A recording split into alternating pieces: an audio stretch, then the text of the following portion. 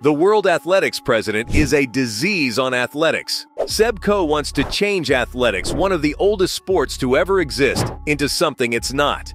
He believes that the sport is losing interest globally, and that changing it up will result in more people watching. Athletics is not something we want to see commercialized and taken over by special interest. Everyone can run, that's the beauty of it. Everyone has the same chance. But Seb doesn't want that. He wants a new version where money talks. It's disgusting.